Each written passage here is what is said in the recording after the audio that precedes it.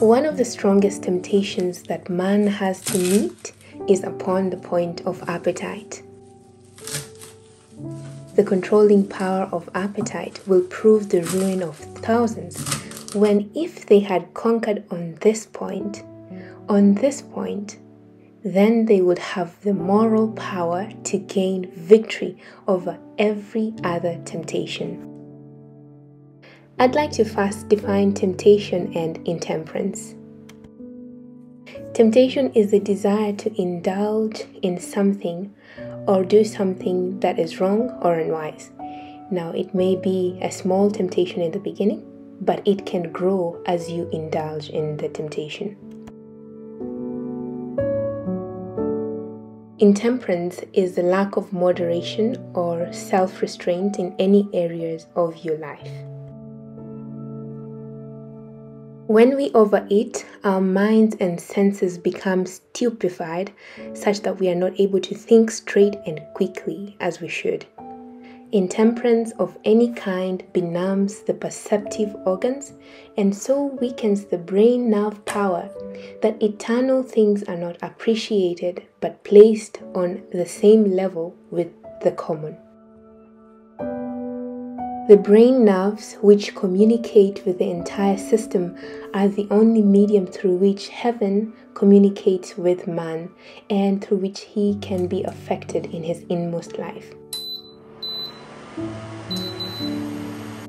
Therefore, whatever disturbs the circulation of this electric current in the nervous system lessens the strength of the vital powers, and as a result, a deadening of the sensibilities of the mind occurs.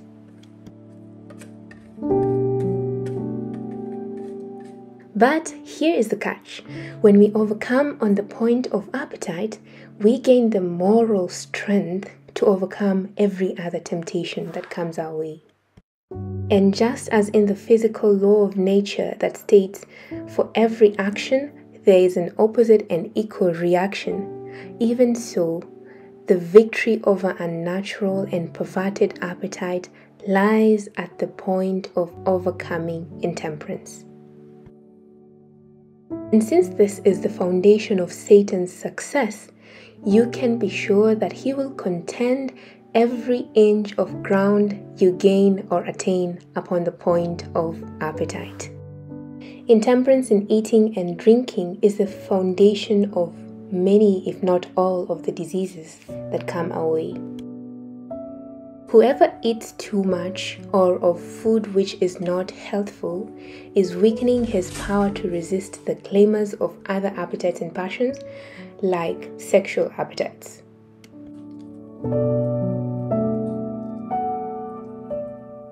I understand it is most difficult to unlearn habits that have already been indulged or established throughout life, and the demon of intemperance is of giant strength and is not easily conquered. But let everyone that is tempted in this regard, and everyone is, look to Jesus Christ, because we are told, "Thanks be to God which giveth us the victory in Christ Jesus." He either saves you completely or he doesn't. You choose. And it is a most comforting thing to remember that God promises to send us His Holy Spirit, who will give us temperance in all things, because this is one of the gifts of the Holy Spirit. God bless you, friends, and see you next time.